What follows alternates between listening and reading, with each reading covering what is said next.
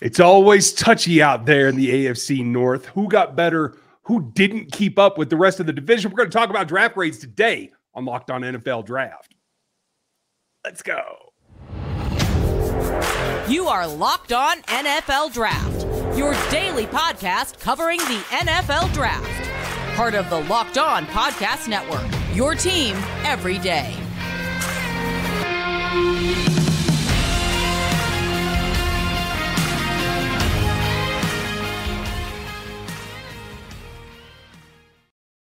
Welcome to another episode of the Locked On NFL Draft Show. I'm your host, former NFL and NFL defensive back, Eric Crocker. And of course, as always, I'm joined by my co-host, Ryan Tracy. He's Ryan Tracy at Ryan Tracy NFL on Twitter. I'm at Eric_Crocker on Twitter. We want to thank you for making us your first listen of the day. But man, we're jumping back into it. I know I wasn't here yesterday with Rob Ring, but I'm here now today, and we are discussing the AFC North draft grades, who we think stood out. And I think we kind of have to start with the Baltimore Ravens. Who do you think they had the best draft in this class? Them and the Jets are probably right up there. So we'll just say, let's just call them top five and leave it at that. Definitely ahead of the rest of this division. For sure. And I mean, they started with Kyle Hamilton, and I think at pick 14, that's a bit of a slide for a prospect who was kind of projected to go, I mean, early on. Is he going to go number 2 overall to the Detroit Lions? Is he going to go top 5, maybe to the New York Giants, some of those teams? But ultimately, he ended up settling in at pick 14. I think maybe his 40-yard dash had something to do with that. But even there, I mean, we're talking about the top half of the first round still for a guy who, put on paper, not at the combine, at his pro day, 4.74, which, that's not great. So, but you see a guy like him, 6'4", 220 pounds. I still think he's a fluid mover, a little long. We'll see how he transitions to the next level. But I mean, gosh, that was your first round pick. And then you pick at 25. And the reason why, if I'm not mistaken, they were able to pick at 25 is because they traded away a young, talented, speedy receiver. And I did want to get into that. All right, they traded away Hollywood Brown. I think you want to say, well, do these teams just not want to play these young receivers? But we saw A.J. Brown get dealt. We saw Deebo Samuel. He was a little disgruntled. He wanted to get traded. Didn't happen. But you have Hollywood Brown. He does get traded, but not for reasons like the other guys. It wasn't about money. He just didn't want to play for Baltimore anymore and be in that offense, whether it was with the coordinator, Greg Roman, whether it was with the quarterback, Lamar Jackson, which I don't think is that, but I mean, you never know. He was definitely upset about his usage. He requested a trade early in the process, and he gets moved. So with that pick, they selected Tyler Linderbaum, center out of Iowa, which I think that too was a little confusing because it's like, well, we're used to Baltimore drafting these big body, big mover guys. And I think when you look at one of their later picks with Daniel Falele, and he's like the biggest offensive lineman in this class, right? Like that felt like, oh, that's a Baltimore Ravens pick. Linderbaum, not quite, but maybe they just want to change things up with a guy that can move extremely well at center position. They came up second round. Because it doesn't make a whole lot of sense to me. That's exactly what I'm thinking. Maybe they need to change things up a little bit because that didn't make a whole lot of sense to me. Well, they changed it up, but then they followed it up with Falele, who's the biggest offensive lineman in this class. Like the rest of this draft, except for him, is like guys that fit Ravens, right? Yeah. That just to spend 25 after going through all that to get it, it just felt a little bit weird to me. Yeah, and what wasn't weird was them drafting David Ojabo, second round. And first of all, y'all, they had a ton of picks. So we're going to be reading these for a while. So again, Kyle Hamilton, Tyler Linderbaum, David Ojabo, and I love that pick, getting him the 13th pick in the second round. That was awesome. An edge rusher who I'm still high on. I know he had that injury. I know there's some areas of, hey, can he continue to progress as a pass rusher? Was he a one-hit wonder? All those type of things. But just off of an ability and being able to add him in the second round, I love it. And then they follow up with Travis Jones, which he was one of my favorite guys in this class. I mean, big, massive player out of UConn, 6'4", 325 pounds, cat quick, ran a 4.9 at the combine. I mean, we're talking about somebody that has terrific agility. Matter of fact, you look at his 3-cone in his short shuttle, I think those numbers would be better than DK Metcalf. So when you start talking about the change of direction for a guy that's 6'4", 325 pounds, that's terrific. Has those long arms. So that's a player that I'm really excited about. And then they got Reliably, offensive tackle out of Minnesota. And then maybe one of my favorite picks in this class, especially when you start talking about value, getting Jalen Lamar Davis, cornerback out of Alabama. I mean, just a terrific prospect. He's clean. And this, I mean, the rich just kept getting richer. Now, one of the surprising picks here was probably Jordan Stout, punter. And I know we were in studio. Everybody started looking around like, punter? And that started a run on punters. There were a bunch of punters that were taken in the 4th round. I love the pick of Isaiah Likely, tight end out of Coastal Carolina. Charlie Kohler went actually before Charlie Kohler, punter, right? Okay, yeah, the tight end. Yeah, so they drafted 2 tight ends here. You got Kohler, and then Likely was a little bit later in the 4th round. But I wonder if Isaiah Likely, would he not have been there if he would have ran better? Like, if he would have ran as fast as he shows on film, is he there in the late 4th round? Shouldn't be, but I don't know. Everybody was there in the 4th round. They had like 17 picks in this round. Right. And then you have Demarion Williams, cornerback out of Houston, and Tyler Batty, running back out of Missouri. But just overall, in general, when you look at this class, I feel like they did a ton, and they had a lot of picks. So it's like, and you had this many picks, you want to use them right. But, I mean, they used them just based off the players that they got. I mean, some of these guys are going to come in and be impact players. And I think maybe the sleeper out of all of them, Jalen Lamar Davis, maybe Travis Jones. I mean, just having those 2 guys right there, I think they're terrific football players. So when you start talking about this class and all the things they did, that's awesome. Now, one thing they didn't do, maybe they're telling us where they're headed. I know they have Mark Andrews as well, tight end. Maybe they're just going to run a bunch of 3 and 2 tight end sets because they did not address the receiver position. And this is a team who, I mean, they needed a receiver with Hollywood Brown. You take Hollywood Brown away, who is a 1,000-yard receiver, now you got a lot of guys who are solid but haven't really made their way like that. Like, they haven't been that productive guys. So we'll see what they do at the receiver position. But I know Baltimore Ravens fans, they're probably not too happy about that. What are your thoughts just overall in this group? You know, as it comes out, except for the Linderbaum, everything makes sense. The punter you can live with because they literally had, 7 picks in the 4th. So you can live with that. And clearly they felt that it needed to fill a need. So outside of that, they got all these guys that are Ravens guys. The league screwed up in letting all these guys get to them. That's what happened. Knowing that they had all these picks in the 4th, Travis Jones should have gone earlier. Falele should have probably gone earlier. I had him in the 3rd, and I think teams were probably a little gun shy. He is literally an Orlando Brown clone. He just isn't as polished yet. He will get there. I love what they did with Charlie Kohler. He was one of my sleepers. He was one of my top 5. Like, he's going to catch a lot of passes because everybody's looking the other way at Andrews. So I think this rounded them out. And with Jones being able to hit right now, like you said, and Kyle Hamilton being able to hit right now, like you said, and then you follow up and you're going to get a Jabo back next season, like, that sets you up for the future too. So even though you spent the pick here, you're getting a delayed payoff on it. I really like the way that they set this up. I'd give them an A. Yeah. And I give him an A as well. And you talk about Jabo next year. Hell, I think we'll see him at some point this year. Can he help when they're kind of pushing towards the playoffs and they want to make that late playoff run? And let's say they play the Cincinnati Bengals late in the year and they need that guy that can get after the quarterback. It might be David Jabo. I'm going to be interested to see that. All right, but we're not just stopping here at Baltimore. We have, coming up next, the Pittsburgh Steelers and what they did in this draft. We thought that was our second favorite one, so we're going to get to them. But first, we want to talk to you a little bit about Blue Nile and how whether she performs a statement piece or an everyday subtle elegance. Our BlueNile.com has fine jewelry options for every mom. Shop high-quality classic diamond earrings, elegant tennis bracelets, and gemstones, pendants, and necklaces. And again, for every mom, not just your mom, but maybe your wife who you have children with. They got stuff for her as well. You know, looking for fine jewelry but having trouble choosing? Blue Nile has jewelry experts on hand 24/7, available via phone or chat to help you find a memorable gift at every budget. So whether you have a budget like Ryan Tracy, who's a big-time baller, or you have the budget of Eric Crocker, who's not a baller at all right, they have someone there to help you. All right, mark Mother's Day with something enduring. Classic diamond stud earrings, elegant tennis bracelet, birthstones, pendants, all those good things at BlueNile.com. You know, they're celebrating the special woman in your life, and not just one, probably your wife as well. All right, so BlueNile.com, you can easily navigate thousands of fine jewelry options for every piece. And this Mother's Day, give something that she'll treasure, all right, forever with this fine jewelry from BlueNile.com. All right, and they got something special just for you Locked On listeners.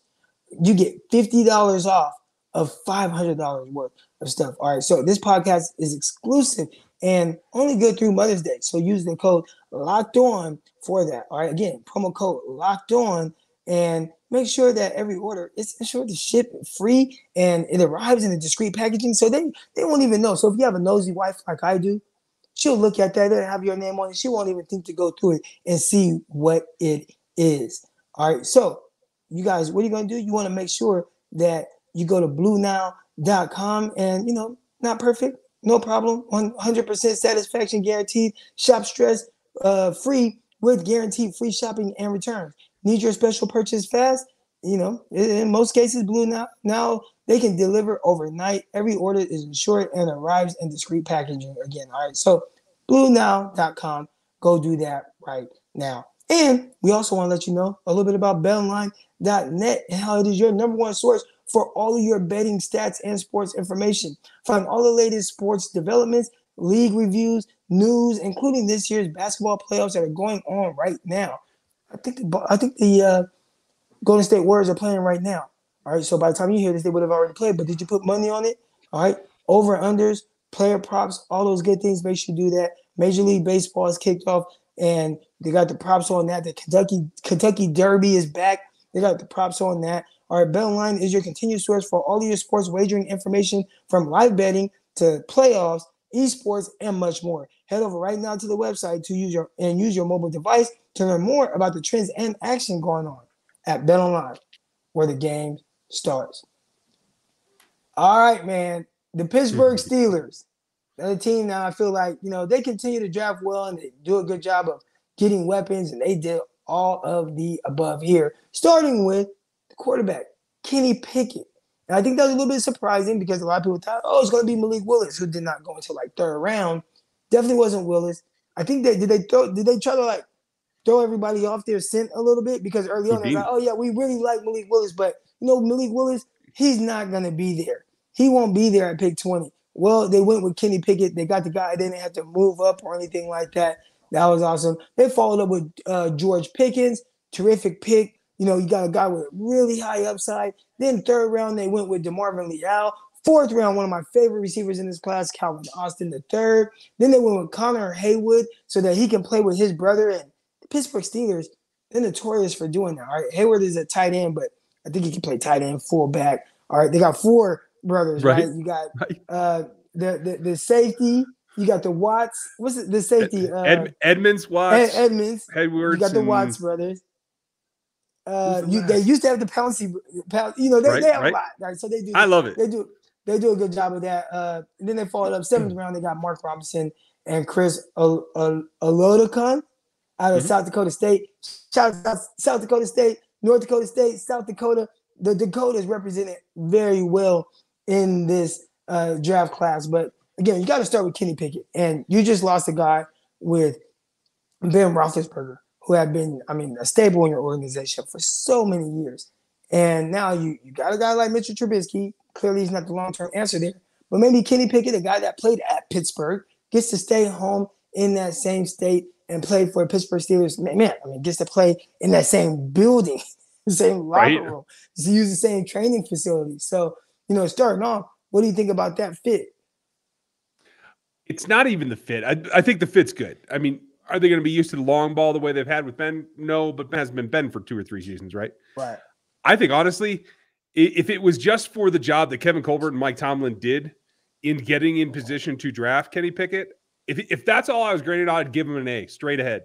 They did the best job, I think, that we've seen in a long time of keeping what they wanted to do to themselves. And clearly it worked out. Now, that may be a function of the fact that nobody wanted any of these quarterbacks. Certainly nobody wanted any of the rest of them. So maybe there was 4 or 5 teams that were interested in Pickett, and they just maneuvered themselves to be able to do it. So kudos to them. The Pickens pick, I think, is really interesting. I think it's a good spot for him. I think he can flourish there. they have a tendency to deal with a lot. What I've heard since the draft is that for several teams, they ended up taking George off the board because of his attitude when they met with him. A little bit of kind of entitlement is the word that I kept hearing. So I think in that locker room, knowing that they've been through the AB thing forever and they've been down that road, I think that there's enough room and enough power on the staff to control that and keep it in line and get the most out of George Pickens. So I don't know that he could have landed anywhere better. So good for him. Leal, I think, is a good value there. He fell quite a bit from where we had him preseason. Love the Calvin Austin pick. I think he's going to get in there right there. And I'm all for any team that drafts a fullback. I am here for the fullback. So well done. I'll give him a B. All right. And I'll give them, again, I like it. I'm going to go B-. But I really like what they did at receivers. And obviously Pittsburgh Steelers, they have been terrific with finding these receivers that are explosive, that win. And maybe it's just the fact that they take a lot of swings. And I like how they did in this class. One of these guys are going to pan out. I'm pretty sure they're looking at it to go with what they already have. They got, big Chase Claypool. They have Deontay Johnson, right? And I know eventually, because he's in that same class as the DK Metcalf, AJ Brown, Deebo Samuel, Terry McLaurin, he's in that draft class. Those guys, this is the last year of their contracts, because none of those guys that we just mentioned were first-round picks. So you go out, you get two more guys where it's like, all right, Calvin Austin, maybe you can be our Deontay Johnson down the line. Okay, 5'8", 175 pounds, whatever. You are quick, you are dynamic, you get open, you are explosive.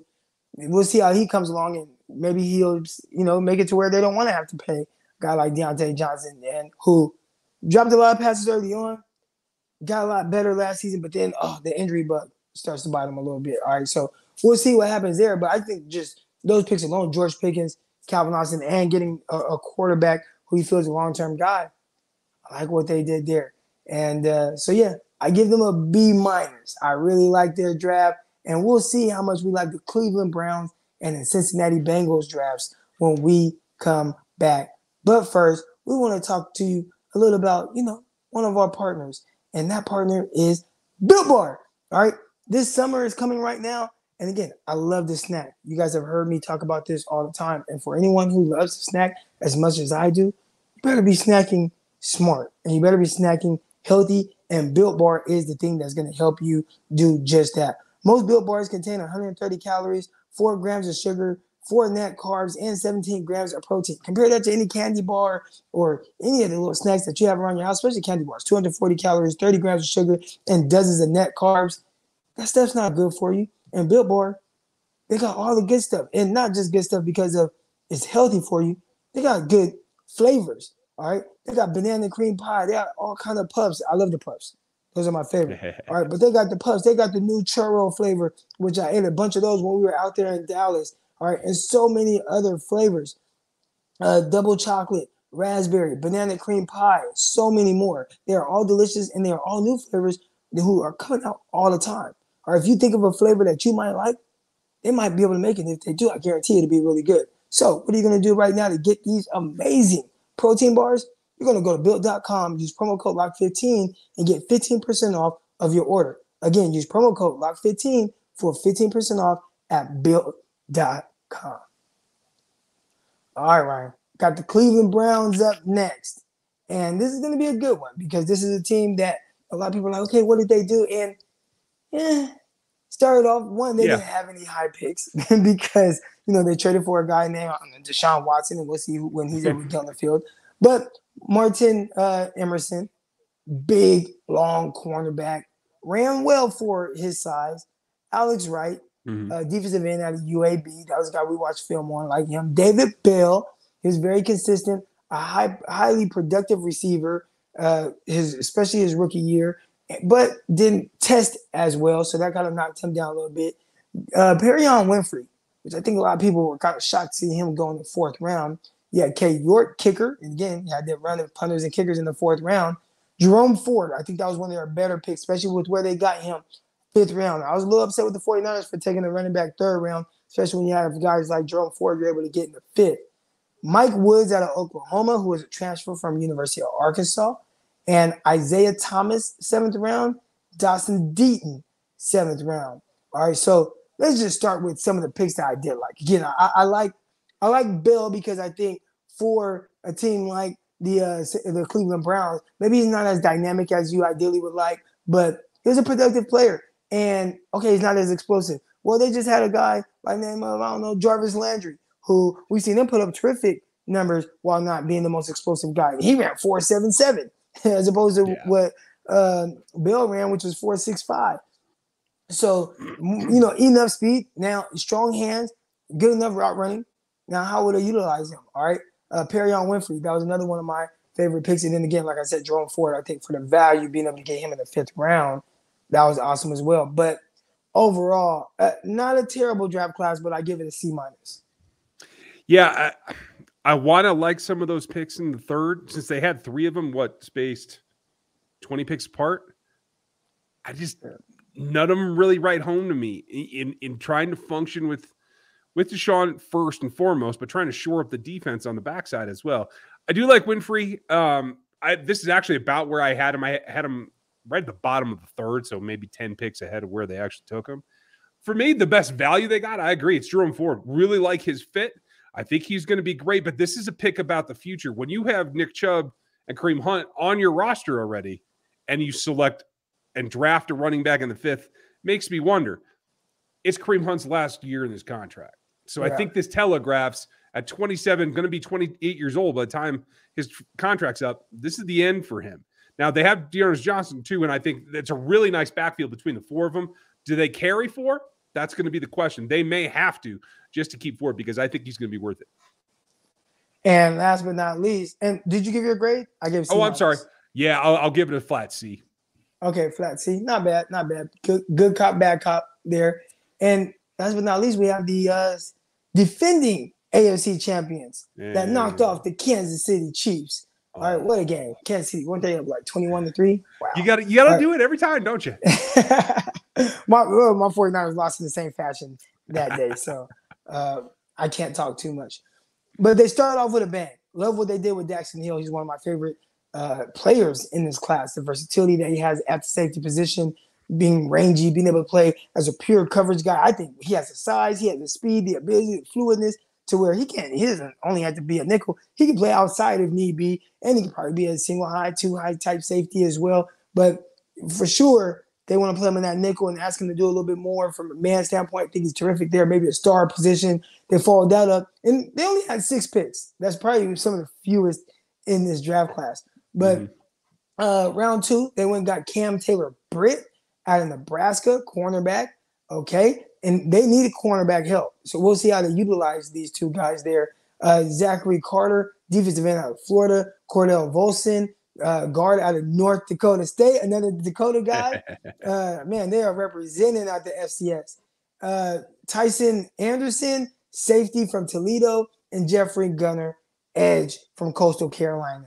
But again, might not have the highest grade on this class, and that could just be you don't see like the sexy guys that were like super productive in the big lights. But when you look at the first 2 guys they got, especially Daxton Hill, I think he's going to come in and be an immediate player to really help and impact what they have going on. And then Cam Taylor-Britt, we'll see how good of a depth guy he can be. But 2nd round, pick 28, that's pretty high. I like it, though. A guy that can play off, he can play press, he can do some of those things that was coached up extremely well at Nebraska. One thing we didn't really see them address a whole lot. A lot of people were mocking guard, tackle, offensive line to them. They did get a guard, but they waited until late in the 4th round to do so. So definitely went away from what a lot of people were thinking, where they were going to prioritize offensive line. Still got their O-lineman. I give them a solid C. What about you? I am concerned about Joe Burrow and his health. It's been like 2 off seasons now. We've been screaming to protect him better, and I had Folsom as a late pick, like in the bottom of day 3, up there at 4. That makes me wonder. Now maybe I missed something. Hard to get North Dakota State tape, so maybe I missed something. I can freely admit that, but I am concerned about that value in particular. I like the value they got with Tyson Anderson, Gunter, but I think that obviously Dex Hill is a slam dunk, but I think the guy that makes the biggest impact here could be Zach Carter. And just in terms of getting in that rotation, bringing his nastiness, his edge, I like that fit for him. I think he could be good in that defense. I'm going to be looking forward to him. I'll be with you, though. I think I'll grade him out here as a C as well because there's some questions for me. Right. So awesome, all these teams. And again, we give draft grades. They don't mean much. It's just how we kind of initially view this draft class, but we'll really know more from the Bengals and from the Cleveland Browns. And really, I mean, the other teams as well, or the Ravens, who we feel like got the most talent coming in, and Pittsburgh Steelers seems like they were able to build for the future. But 3 years from now, we'll really know where these guys from this class stand. But we're getting to the NFC North next for y'all. So tune in Monday. It's not mock draft Monday anymore. We're continuing with this process, and then we'll start to get into some future prospects and what we're seeing on film from those guys to prepare you for the following season. But go ahead. You're absolutely right. Check out NFL33.com, folks, because my top 16 for next year's draft is already out. Okay, he already got it. That's my guy, Ryan Tracy, at Ryan Tracy NFL on Twitter, also at Eric_Crocker on Twitter. You can follow me. But again, we want to thank you for making us your first listen of the day. That's going to do it. We'll see y'all Monday. Peace.